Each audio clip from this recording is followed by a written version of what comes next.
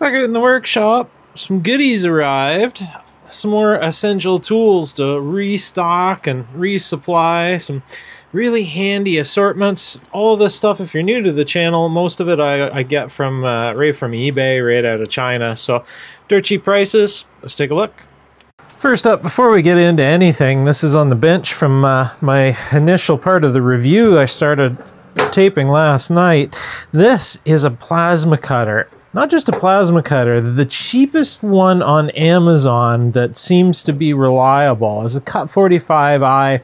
There are lots of different names that they're marketed under, but basically you hook it to your air compressor, air line in through a regulator.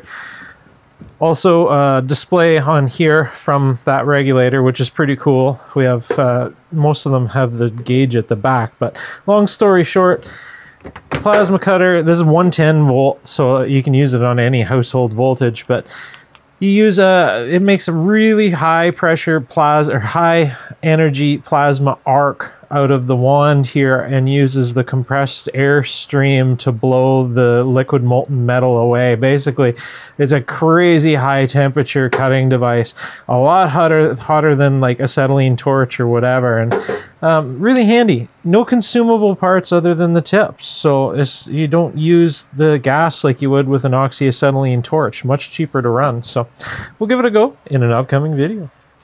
Okay, first up, we got some assortments. Let's go ahead and check these up before we do anything else. We got some O-rings. This is super handy to have. I have another larger assortment you've seen in a previous video. Quite cheap, and these are the metric dimensioned ones, so real common on carburetors and stuff.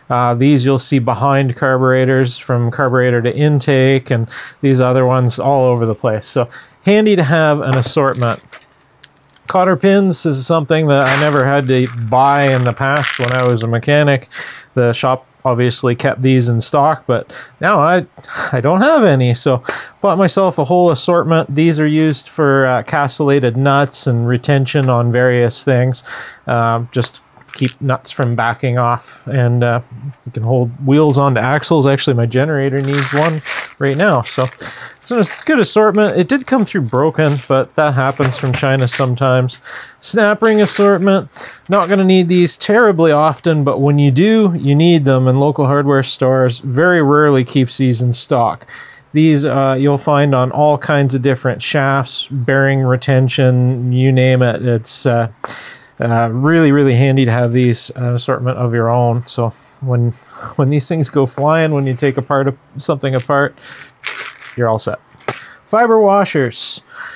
These are most commonly used as sealing rings on stuff, like oil drain plugs and whatnot. Really handy to have the fiber washers because they're much easier to get a seal rather than the tin crush washers. And these are the common dimensions that I've seen. Like I said, mainly oil drain plugs and whatnot, but very cheap assortment, handy dandy. And this, one of the most handy assortments I think I've ever purchased. Again, this is normally a shop supply back when I used to be in the trade.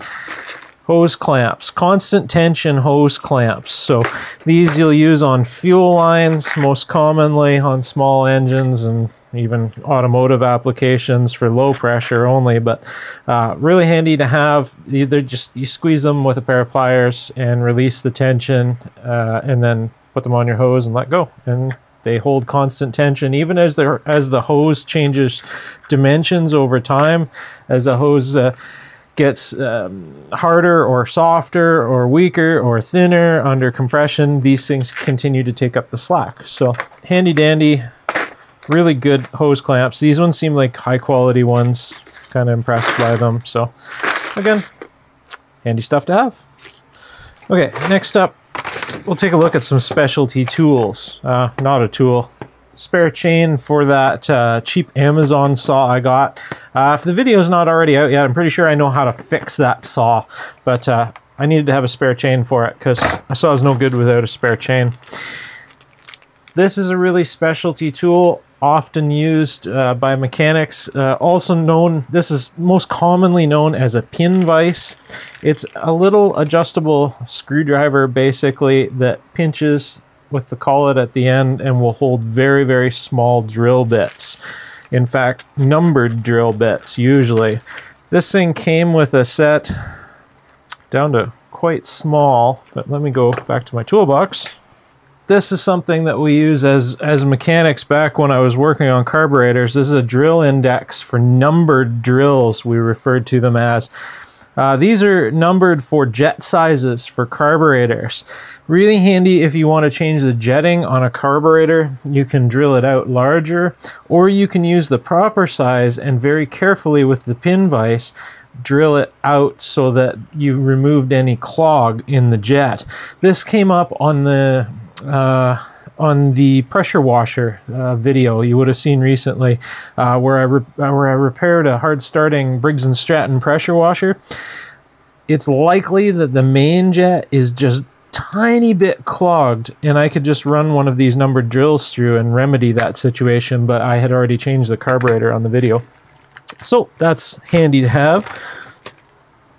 Automatic center punch. This is something that I have had many of over the years, and I just lost it. You just press down on it on any hard surface and it will automatically punch a centering punch, just a divot in it. Any even high tensile strength steel, it'll put a dent in it and you can use it to guide a drill bit. So you can, when you're drilling out broken bolts and stuff, it's very handy to have. And another thing that I lost, my small brass punch.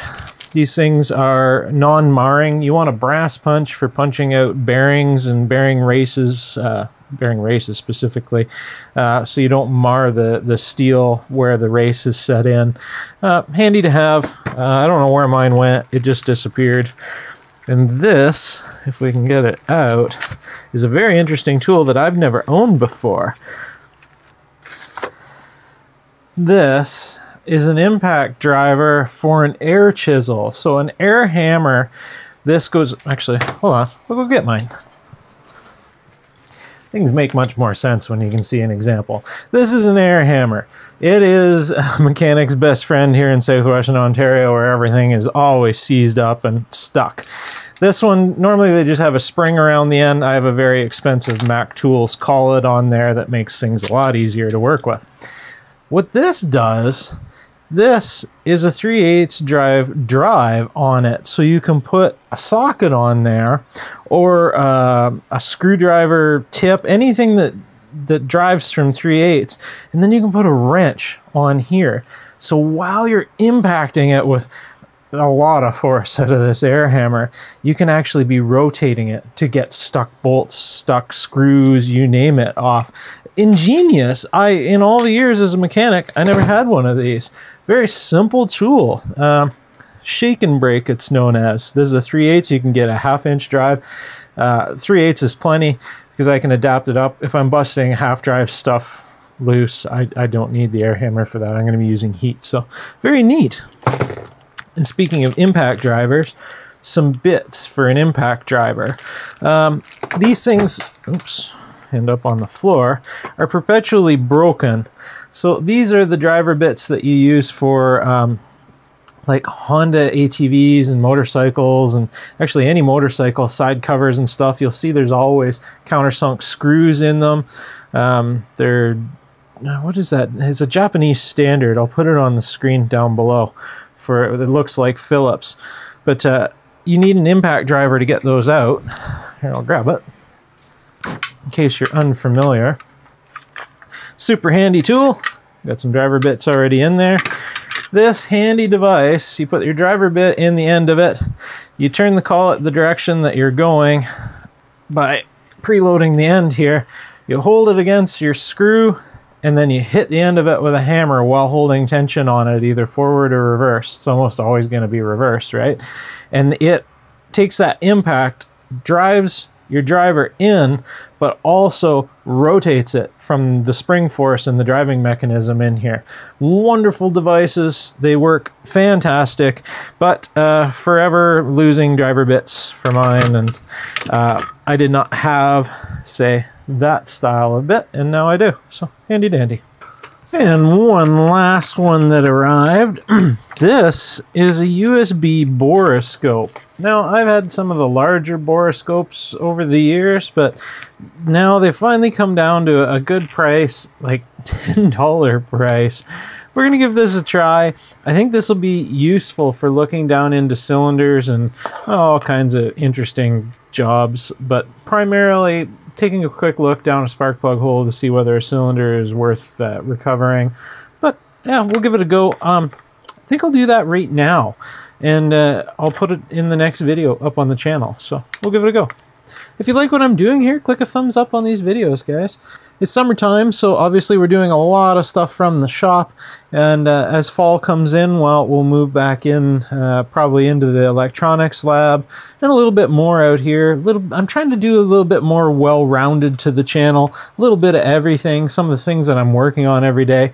Last year and previous years, I just suspended videos in the summer, and that's no fun for anybody, so I thought I might as well bring you guys along.